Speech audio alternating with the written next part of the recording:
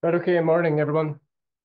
Um, so continuing on with Jung's theory, this is now probably the parts of the theory that you're maybe more familiar with, certainly the parts that are more well known. So extroversion and introversion, these are pretty well used concepts. The ideas behind them really go back to the ancient Greeks, but it's really Jung who's given credit for coining these terms and adding them to the psychological literature. So for Jung, everyone has a dominant attitude or a preferred attitude, okay, which is all about, for Jung, about how you orientate psychic energy, okay? So, when we talk about extroversion in contemporary psychology, we usually think about it as a spectrum, right? And, if you're on the high end, you're considered extroverted. If you're on the low end, you'd be considered introverted. And most people are somewhere in the middle, but it's a spectrum that's to do with characteristics that are to do with being talkative and lively and enthusiastic and sociable. But for Jung, it's all about how you really orientate your energy. So if you're extroverted, you're orientating this psychic energy outwards into the outside world, looking to socialize, looking for ways to receive some sort of stimulation, okay, for interacting with the outside world. Whereas if you're introverted, you're orientating this psychic energy inwards, okay? And what motivates you and what energizes you is inner experiences like deep thinking, fantasies, daydreaming, reading, okay? These sorts of more introspective and uh, uh, reserved or alone activities. So obviously what that will look like is that extroverts come across, of course, more sociable and lively in social experiences because that's where they're orientating their energy and that's how they're energized for interacting with the outside world. Whereas for introverts, it's the opposite, right? They might be exhausted by these sorts of outward experiences, okay, and they're energized through these inner activities. Now, for Jung, everyone has the potential, okay, to be both extroverted and introverted. It's just that one develops a preference, okay? And you develop a preference pretty early in your development. And by the time you're around 10 years of age, it's a pretty then strong preference, okay? So the more and more that you rely upon that preference, the more and more of a preference it becomes. But for Jung, you know, the preferred one, the dominant one, then is the one that's operating consciously. And the one that you're less and less using, the one that's becoming less and less preferred, is operating more and more unconsciously. Okay, but it's still operating. So, introverts, for example, for the most part, might be quite reserved, but maybe this extroverted side will come out in some context, like when they're interviewing for a job or something like that, in which they maybe have to be more assertive and talkative. Okay. So the potential for both is always still there. And remember, for Jung, part of this individuation process is that as you get older, you're striving towards a level of balance, right? So for Jung, during this process, you're actually becoming more and more balanced in terms of your introversion and extroversion, okay, eventually later in your development. So for Jung, he describes himself as introverted for most of his life, okay? But by the later stage of his life, he believed he had reached a level of balance, okay, in which he can no longer be described as introverted or extroverted, okay, because he had reached balance between them. Now, there are also psychological functions, okay? Um, these are to do with how you process information, how you make decisions, okay, how you operate in the world. So there are two forms of rational functions and then two forms of non-rational functions. The rational functions, I prefer to call judging functions, okay, but they're judging or rational functions. They're to do with how you make judgments, how you make decisions, okay? And then the non-rational functions, I prefer to call perceiving functions, okay? But they're non-rational or perceiving functions. They're to do with how you perceive the world, how you process information, okay? So for the rational, there's two different types, and for the non-rational, there's two different types. And again, everyone has a preference, okay? So you develop a preference for one of these rational or judging functions, and you develop a preference for one of these non-rational or perceiving functions. So the rational functions are either thinking or feeling. So if you prefer the thinking function, then you're someone who makes decisions based upon hard data, concrete facts, okay? You're looking for logical decisions, trying to be objective. If you're someone who makes decisions using the feeling function, okay, then you're someone who uses more subjective data, okay? The feelings of others, your personal values, your personal subjective feelings, okay? This is what you're using as a guide when it comes to making decisions in your life.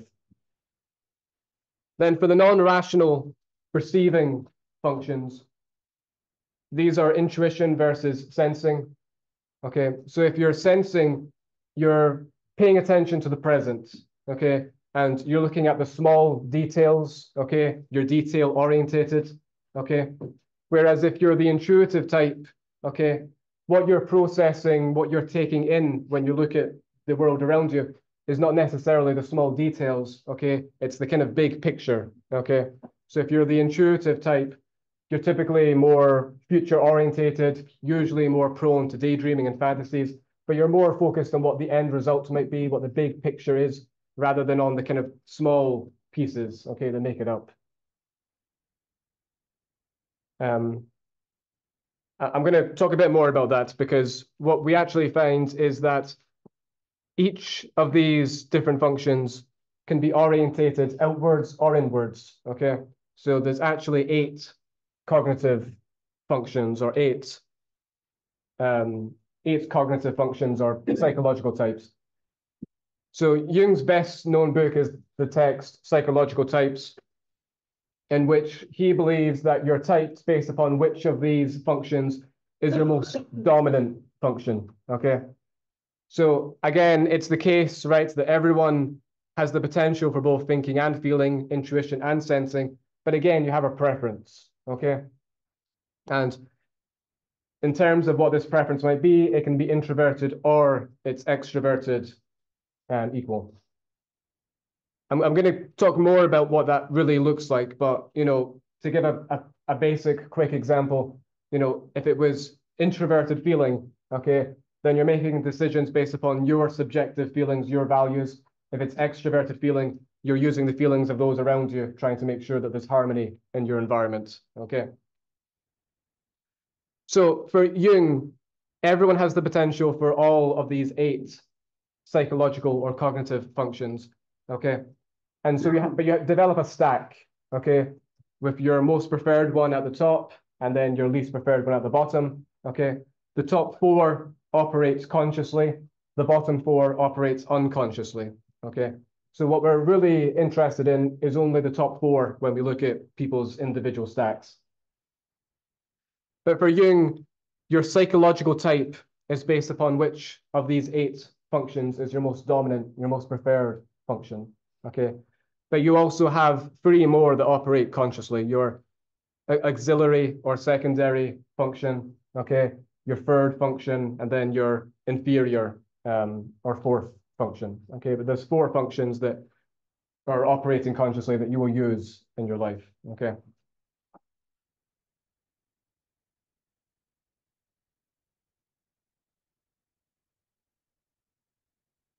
Now, in terms of what this stack looks like, okay? So you have these 4 at the top of your stack, okay? The 4 functions that you're using. The top one is your preferred, your dominant function, okay? The secondary or auxiliary function, okay, has to be the opposite of the first in terms of whether it's rational or non-rational, okay? So the primary function, if it's rational, the secondary has to be non-rational, okay? Or if the primary is non-rational, the secondary has to be rational, okay? You can't have 2 rationals at the top of your stack. You can't have 2 non-rationals at the top of your stack. The third function is the exact opposite of the second. I'm going to give you some examples so this, you know, is easier to swallow, but the third function is the exact opposite of the second. So if the second is introverted feeling, Okay, the opposite of introverted is extroverted. The opposite of feeling is thinking. So the third function is extroverted thinking if the second is introverted feeling. Okay. And then the inferior function is always the exact opposite of the first function. Okay, so if the first function is introverted intuition, then the opposite of introverted is extroverted. The opposite of intuition is sensing. So the fourth function would be extroverted sensing. Okay.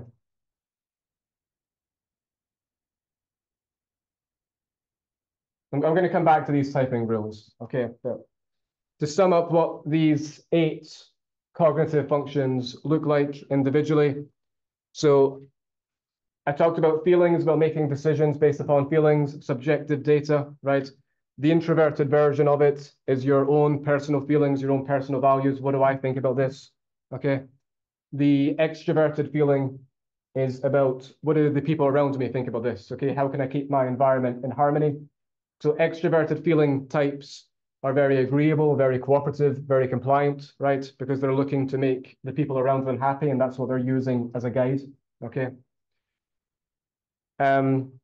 Thinking then is about making decisions based upon cold facts, right? Objective data.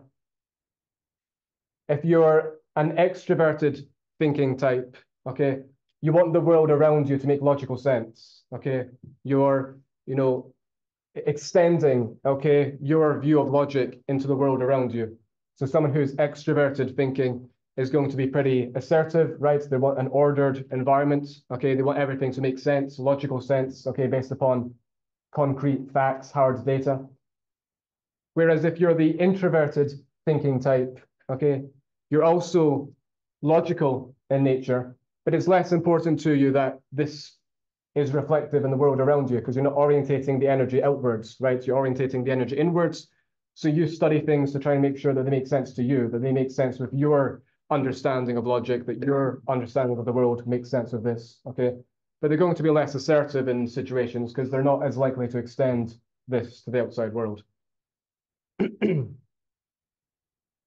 Sensing then is about paying attention, right, to the actual present world, the real world, okay? They're not people who are heads in the clouds thinking about fantasies or possibilities in the future. Sensing types are more grounded in reality, okay? They're experiencing the world through their senses, okay? How can they taste and feel and taste it and feel it and hear it, okay? And so on. So the extroverted sensing type just want to be living in the moment, okay, experiencing everything that they can, okay? So that's how they are energized. That's how they want to live their life, okay? They want to experience lots of sounds, lots of smells, lots of tastes, okay? And they're energized through experiences, through their senses, okay? Whereas the introverted sensing type, okay, they're also drawn to reality, the present day, okay? But they're more inward focused. So when they experience the world through their senses, they're tying it back to previous memories, okay? What does this painting remind me of? Okay, what does this food that I have eating remind me of? Okay, again, they're experiencing the world through their senses, but it's more inward, okay, trying to relate it back to past experiences rather than the current experience for what it is. And then intuitive types, they're not really looking at the world as it is necessarily, okay? They're looking to pick up on patterns, okay? To pick up on kind of general themes if they're looking at paintings, for example, okay? So what they're looking for is a bit more subjective, but it's what's the kind of the big picture of what I'm looking at, okay? Rather than the small parts, okay? So an extroverted intuitive type, okay, they love talking about possibilities and ideas, and they love talking about ideas and bouncing around possibilities and exploring possibilities with other people, okay, which is a big difference between an extroverted intuitive type and an extroverted sensing type, okay? If it was two people, for example, talking about planning a trip together, okay, and what they want to do on this trip, all the experiences they want to have, just talking about it would be enough to energize the extroverted intuitive type, okay? Because bouncing around ideas and exploring ideas in their own minds, their own fantasies, okay, that energizes them. Whereas that would not be enough to energize an extroverted sensing type because they actually need to experience it. Okay, they actually need to go on the trip and actually experience what it's like in order to feel this same level of heightened energy. And then introverted intuitive types, okay, are also drawn to possibilities, big picture, okay, rather than small details. But again, they're more introspective, right? So for them, it's about kind of daydreaming on their own, okay, fantasies on their own, exploring one idea as much as they can in their own minds as much as possible, okay, rather than necessarily exploring multiple possibilities with multiple conversations and so on. So don't take this too seriously, but it's just something I put together to, kind of get to the core of what the differences are between these different functions, okay, that might help. So you should know that these cognitive functions are often illustrated using two letters, okay? So small I or small e in terms of whether it's introverted or extroverted in its orientation. And then F for feeling, T for thinking, S for sensing. And then we use N for intuition because we already use I for introversion, okay? So, if you're a introverted feeling type, when you're making decisions, you think, well, how do I feel about this? If you're extroverted feeling, you think, well, how do they feel about this? Introverted thinking, how does it make sense with what I know? Extroverted thinking, well, how would this make sense implemented in the real world? How would it make sense in relation to these external parameters? Introverted sensing, what does it remind me of? Extroverted sensing, what is it? How can I explore it with my senses right now? Introverted intuition, well, what's the meaning behind this? Okay. Intuitive types are, drawn to big picture questions as well, like why? Okay, why is this the way it is? Okay. Whereas sensing types don't ask that, okay, they're just wanting to understand it for what it is. And then extroverted intuitive types, okay, not just what's up with this idea, but what's all the other ideas associated with it, okay? How can they explore all these other related avenues?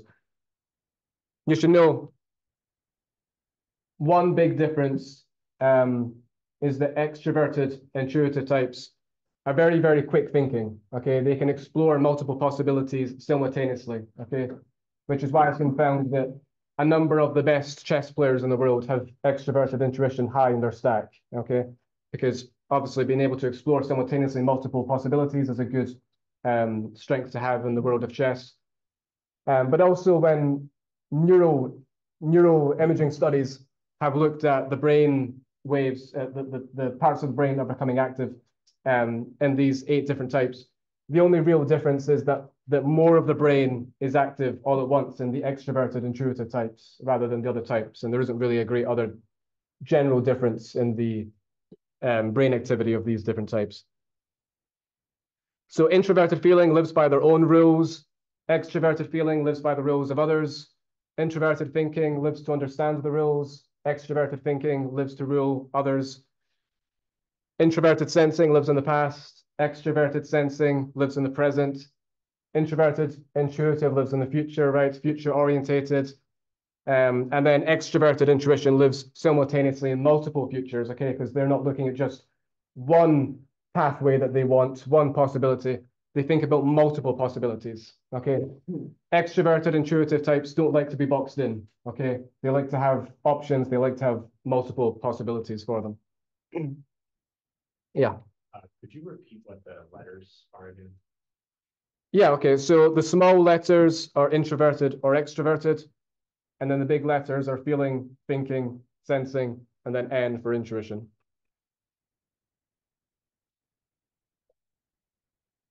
Any other questions?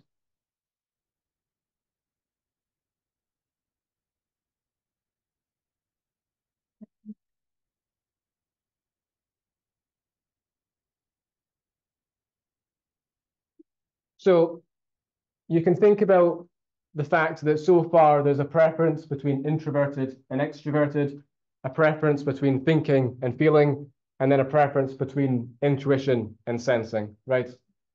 Which are the functions that Jung came up with.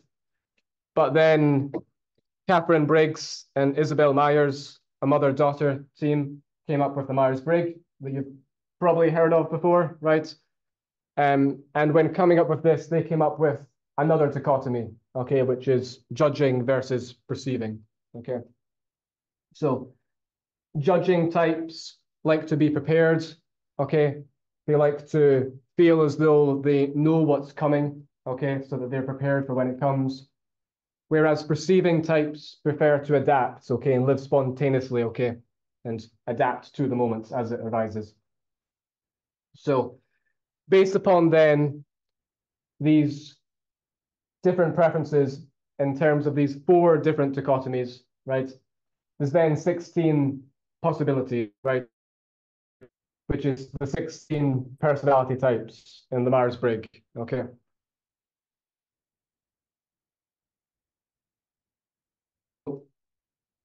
This is based upon 4 preferences, right? How do you orientate your energy outwards, meaning that you're energized through outward activities, extroverted, or introverted, energized through inward activities, right? Sensing, okay, how do you take in information? Are you looking at the small details, or intuition? Are you looking at the big picture?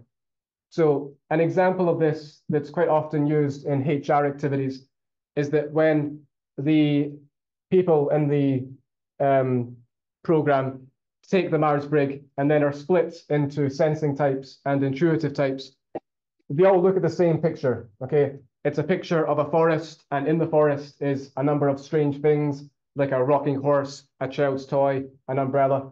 And then you ask everyone, what do you see? It's the same question. They'll look for the same thing, but the answers are very different.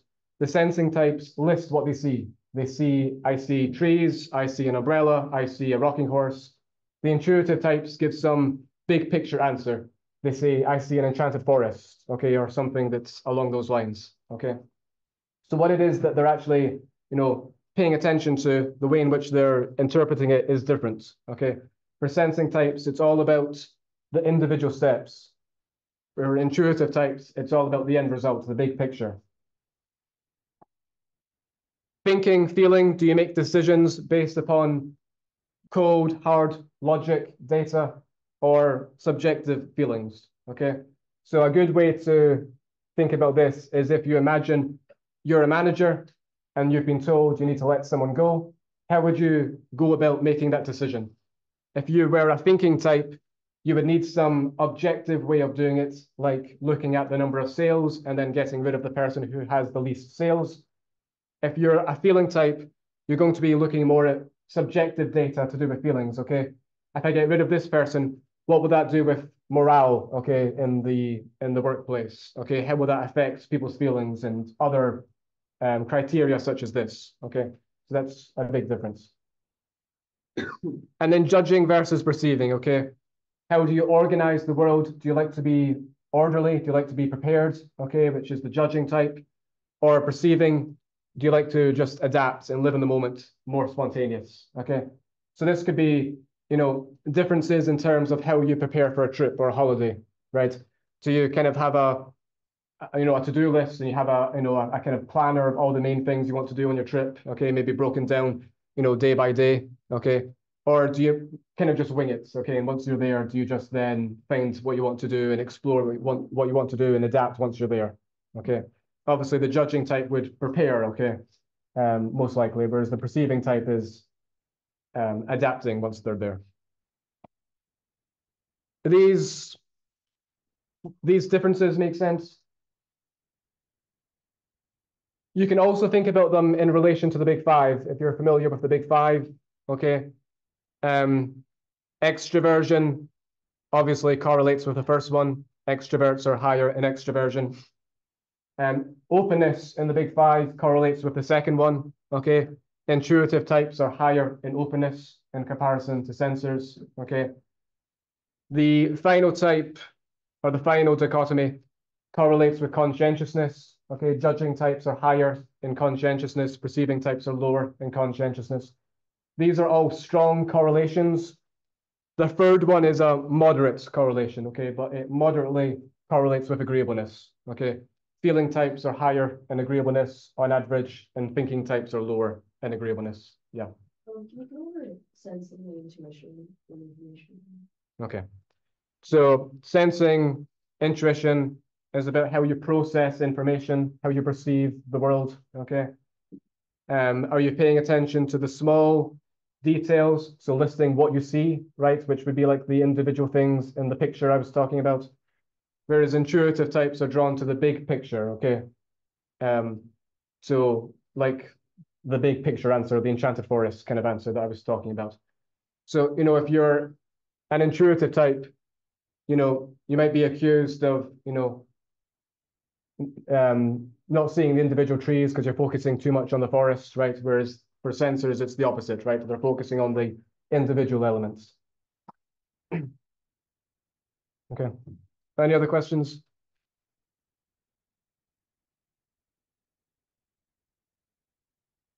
So there's a number of online tests you can do, right?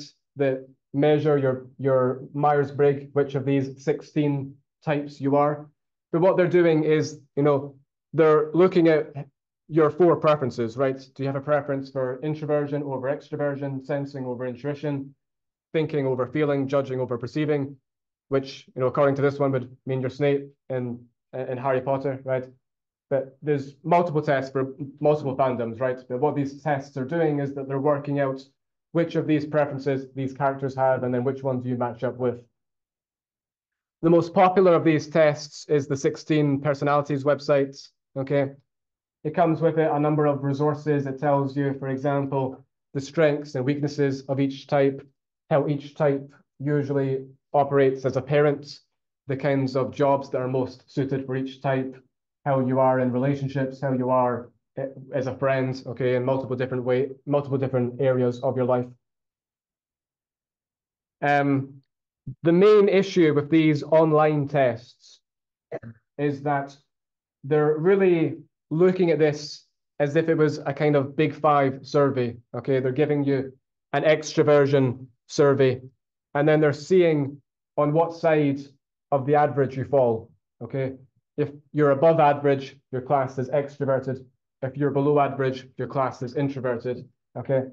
So these online tests, they're assuming large between group differences and 0 within group differences, right?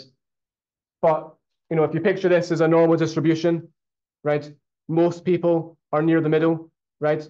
And then, imagine someone scores maybe here just above average, and then someone scores at the very, very high end, right? These 2 people are given the exact same type, but in reality, are they going to be the exact same when one is so higher in extroversion than the other? Obviously not, okay? There's going to be more within group differences than these tests give acknowledgement to. Also, these online tests have pretty poor reliability, okay? 50% of people who retake them get a different type the second time they take it, okay? That's half of people get a different type. Usually it's only one letter that changes, and more often than not, it's the thinking feeling type that's most likely to change the 3rd letter. But all of them have not great reliability in these online tests. And that's not too hard to understand why, right? Because most people are scoring near the middle. The vast majority of people are scoring very near the middle, okay? And if you're very near the middle, you only have to answer slightly differently next time to get a different score, okay? Because maybe you're 2 points above average this time, okay? And the next time you take it, you're 1 point below average. That's a different type, but it's only 3 points difference, okay? So these online tests are not really picturing or capturing, rather, what Jung really was talking about, okay? Or even what the original Myers-Briggs test was looking for from Myers and Briggs. The best way of typing someone is based upon the stack of their cognitive functions, okay? So you all have a stack that we've talked about, right, of these cognitive functions. Each one corresponds to a different one of these 16 types, okay? So if you really want to understand your type, the best way of doing it is understanding the cognitive functions, thinking what's my preferred dominant function, what's my secondary function, okay? And how does that then match up with these different types, okay? So, you know, the best measurements of the Myers-Briggs, the original test, gets to know a person, okay? And then based upon the stack they have of their cognitive functions, that's how they're typed, okay? Rather than just simply using this dichotomy, okay? But obviously that's very, very time-consuming, laborious, difficult research to do, right? And you can't really capture that on an online test either. So for research purposes and for online test purposes, it's usually just working out one's dichotomy, okay? The preference on whether they're introverted, extroverted, what side of these they fall upon, okay? But if you really want a in-depth, accurate idea of your type, you have to understand the individual functions, okay, and what your stack is. Any questions on anything so far?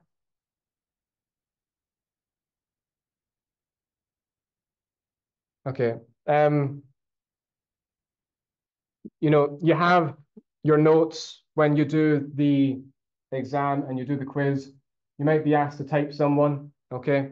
If you are typing someone, okay, what you have to do is actually understand the main differences, okay, between the preferences and understand the functions, okay? Don't just look at some adjectives, some labels, okay, that are often applied to these different types, okay? Because they're generalizations, okay? They're not really going to be that helpful, right? You know, INTJs, okay, are often described as being cold and aloof, okay, because they use introverted thinking, okay, which is a pretty solitary function, okay, it doesn't really require much interaction with others, and it's based upon logic rather than feelings of others. But it doesn't mean that every single INTJ is actually always going to come across as being cold and aloof, right? Okay, so if you're just typing people based upon some basic adjectives, okay, that's not going to be helpful for the quiz, okay?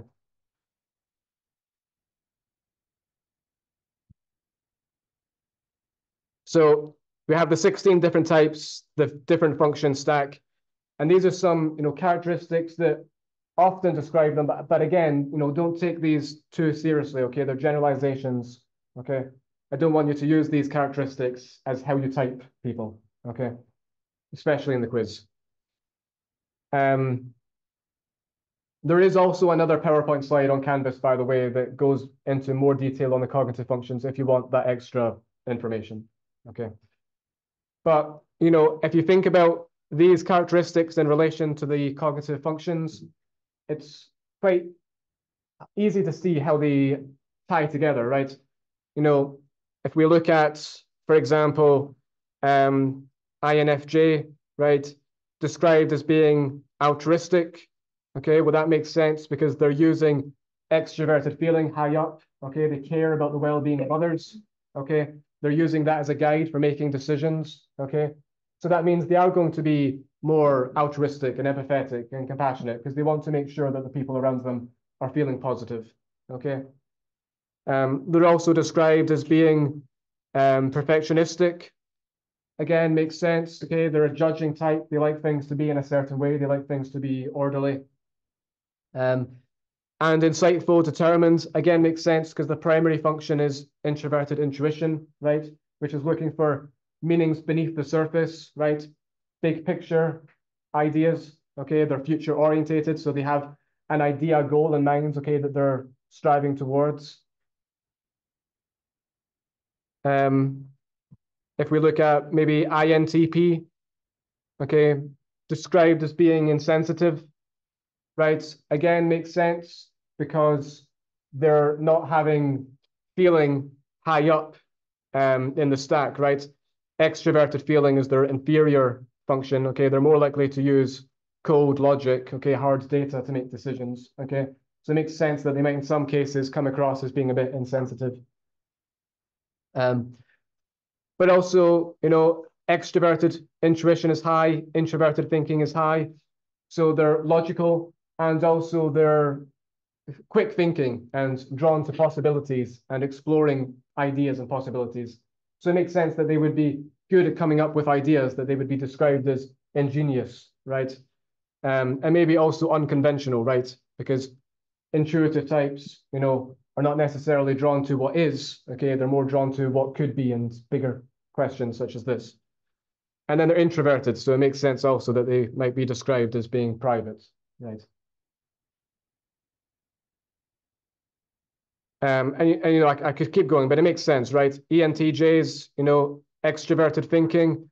That means that they're using logic to make sure that the world around them is logical. So they might be described as being quite blunt and direct, okay, quite forceful, okay, because they're trying to, impose their way of how things should be onto the outside world around them, right? Makes sense? Any questions?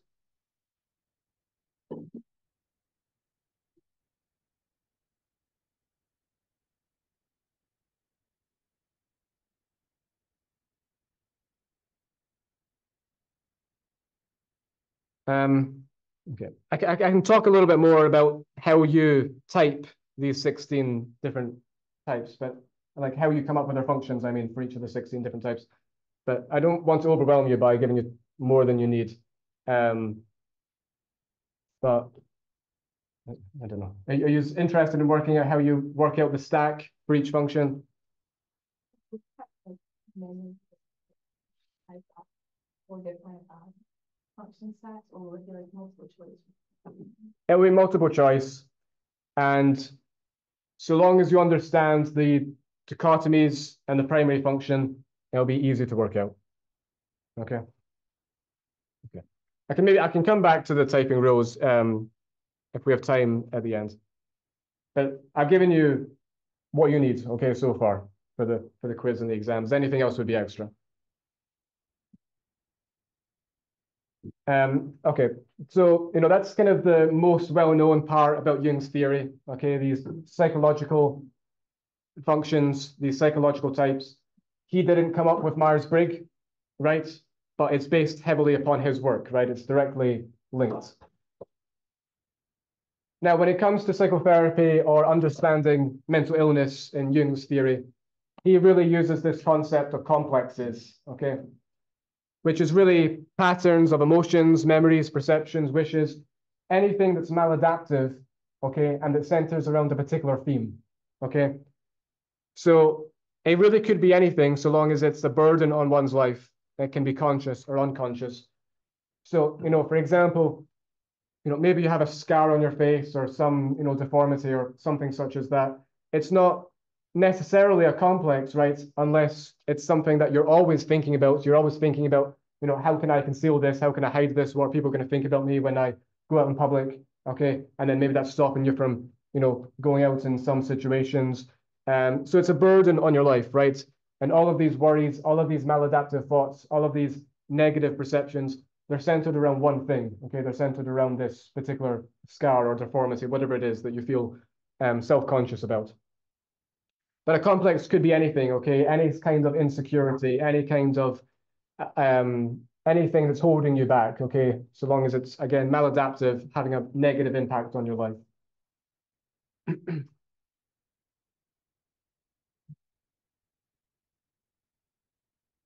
So the main goal of psychotherapy for Jung is to understand these complexes, okay?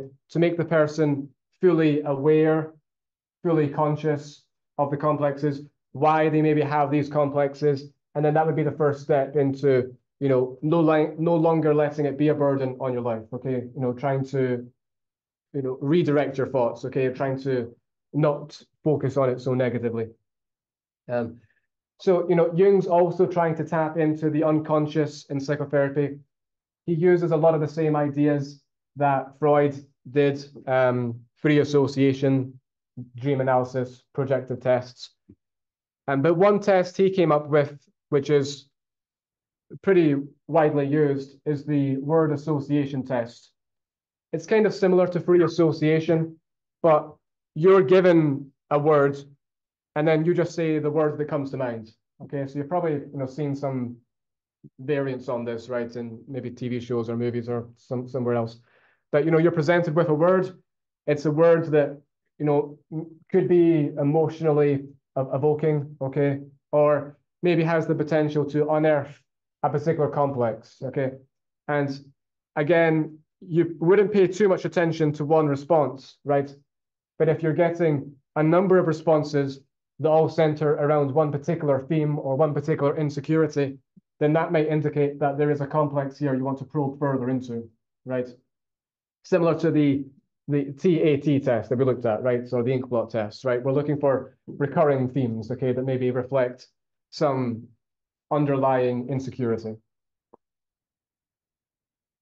And then active imagination is allowing participants or clients, patients to unleash their fantasies, okay, their daydreaming, their imagination, either in story form, okay, or in picture form, and seeing what kind of archetypes, okay, that they're focusing on and the stories that they come up with, okay, or the stories that they're illustrating. Okay. So, for Jung, the archetypes that you're most fixated on, you're more focused on, that could be reflective of what's happening right now in your life. But also, remember, we're trying to reach individuation, right? Integration, okay? So if there's a part of your psyche that's being neglected, okay, then that could be creeping up to the surface, okay? If you don't have conscious awareness of your shadow, for example, right, then that could be coming out even without you knowing it, okay? Maybe through dreams, maybe through the stories that you tell, okay?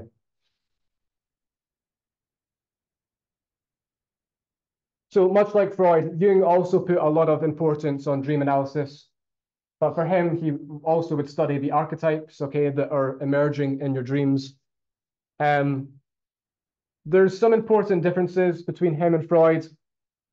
First of all, Jung did not believe in analyzing just one dream, okay? He believed you had to have a series of dreams so that you could look for a pattern, right? A theme that's emerging across dreams.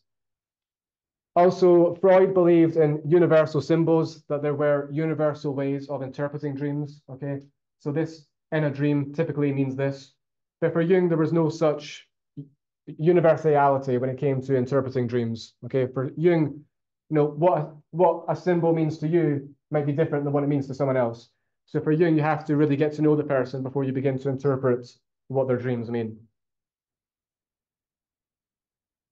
Also, remember, Freud believed that dreams were wish fulfillments stemming from the id, and that the dreams were being distorted by the ego, okay, to protect you from the true desires of the id, right? That the ego was distorting the dream, and you had to really dig beneath the surface to understand what the dream was really trying to tell you, okay? For Jung, this isn't the case, okay? For Jung, dreams are not distortions. They're just doing the best that they can, okay, to communicate what they want to communicate. And therefore, Jung doesn't make the distinction between manifest content and latent content in the way that Freud did, right? Remember, Freud looked at what's on the surface and what's the underlying meaning behind it, okay? Jung didn't bother with this kind of distinction.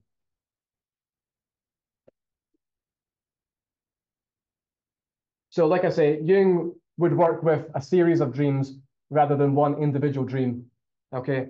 And this is called amplification, okay? When looking at a number of dreams and trying to see across these dreams, what are they trying to tell me? What's the theme that's emerging, okay? What's the underlying message that's, consistent throughout?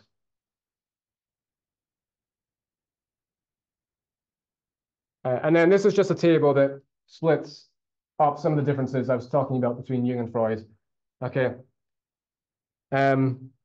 So for Jung, these are just creative expressions of the unconscious. They're not stemming from the id. They're not distorted. They don't fit into any particular formula. But also remember, Jung has the idea of the collective unconscious. So your dreams, your archetypes can be coming from either your own unconscious or the collective unconscious, okay? But, of course, Freud doesn't have the collective unconscious in his theory, so it's just coming from your own personal reservoir of memories.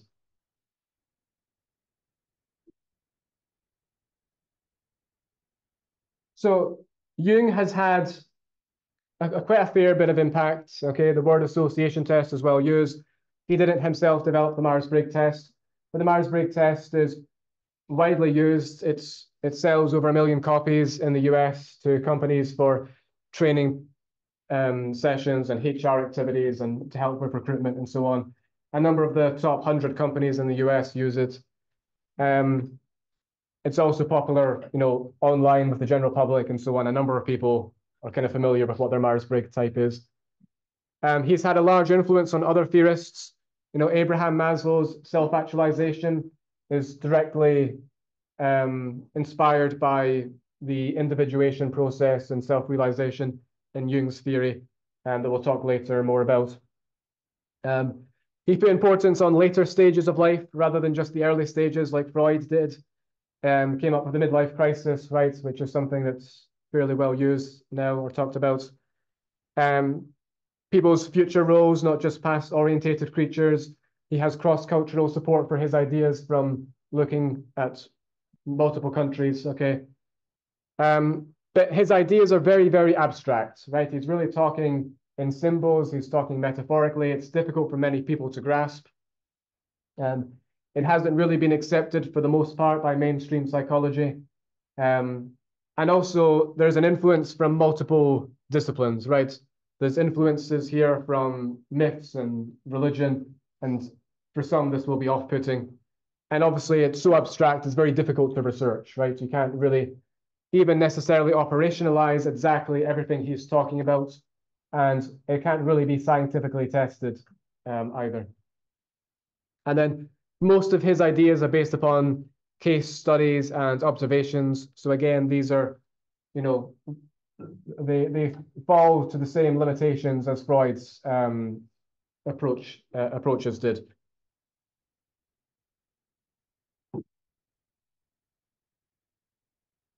So for Jung, both nature and nurture are contributing to personality, a pretty moderate stance on whether you have free will or whether it's determined. But he does believe in personality changing, okay? Because for him, personality development is a much longer process, right, than for Freud.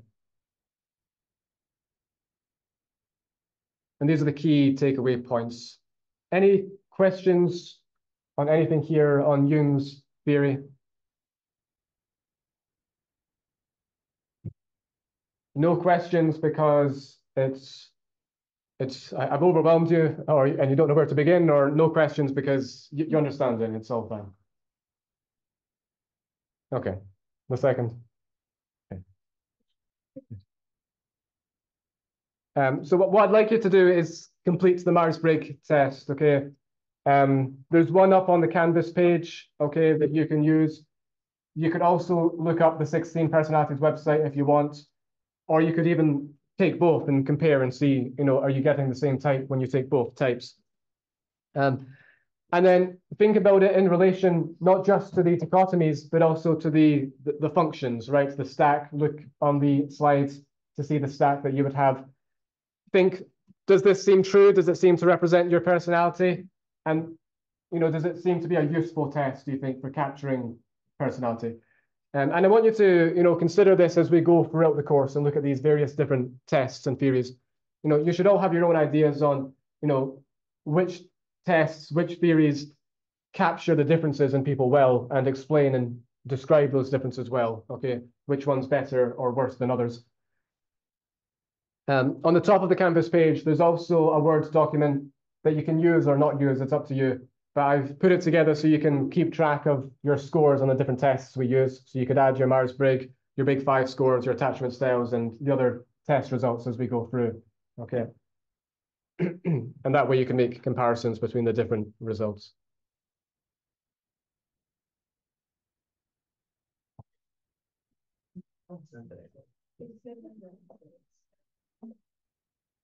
If I was working INFJ, right, there's 4 functions, right? They're high in the stack. Okay.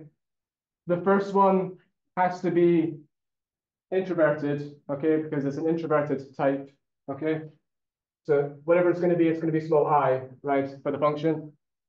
The second one has to be the opposite in terms of extroverted or introverted, okay? So the second one's going to be extroverted.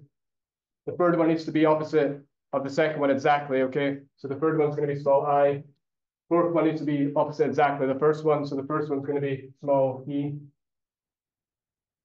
Now we just need to work out, right, if it's going to be thinking, feeling, sensing, intuition. We know that the top two need to be intuition and F because they have a preference for intuition over sensing, and they have a preference for feeling over thinking, okay? So one of these is going to be N, one of them is going to be F, okay? In terms of how you work out which is which, okay? If they're a judging type, okay, then it's the judging function that's extroverted, okay? So in this case, that's feeling, right? Feeling is the judging type that's here, and the introverted one is the perceiving type, okay, which in this case is intuition. The third needs to be exactly the opposite of the second. So the exact opposite of extroverted feeling is introverted thinking. The last one needs to be the exact opposite of the first, okay? Exact opposite of introverted intuition is extroverted sensing, right? So it's going to end up being NIFE-TI-SE. I'll give you another example. So ENFP.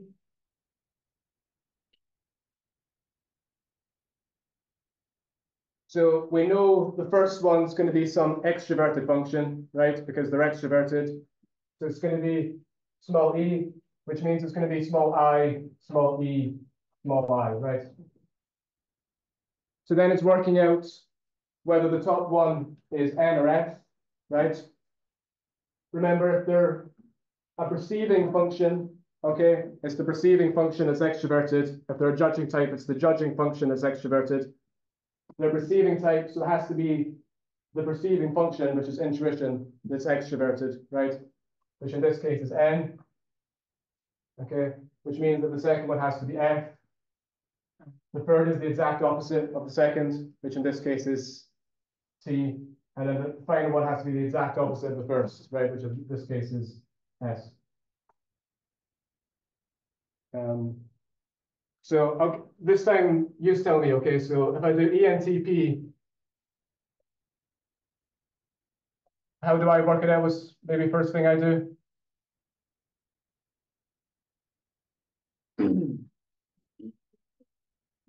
It's going to be little e, right? Little I, E, I, right? And then the letter on top, Y is N. It's before. Sorry? This is the extrovert type. Yeah, yeah, but just, you're right, just explain why. So the top letter is intuition, but why? Right, it's perceiving, which means it's the extroverted, that's the extroverted one. What's the second function?